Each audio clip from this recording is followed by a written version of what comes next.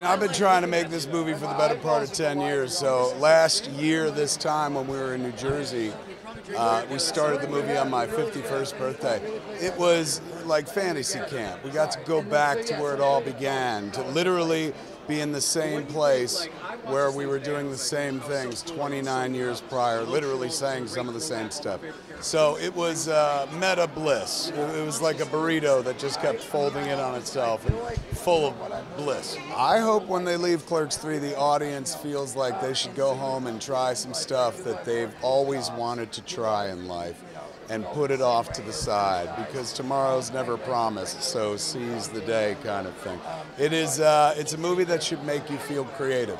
You should feel like you're hanging out with a bunch of old friends and then inspire you to go do something you haven't done in a long time. I remember we were composing this film by watching the first film, and it was playing on HBO Max that month.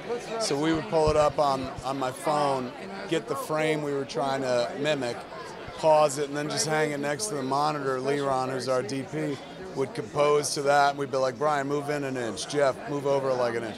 And now it's perfect, let's go. It was so weird when we first made the movie. Streaming didn't even exist. When we made the third movie, streaming saved our asses, helped us check our work every time we were doing a flashback. As long as I'm alive, there's always going to be a possibility there's a Clerks something. So yeah, I wouldn't say we're done quite yet, but there feels like a nice sense of closure to Clerks III.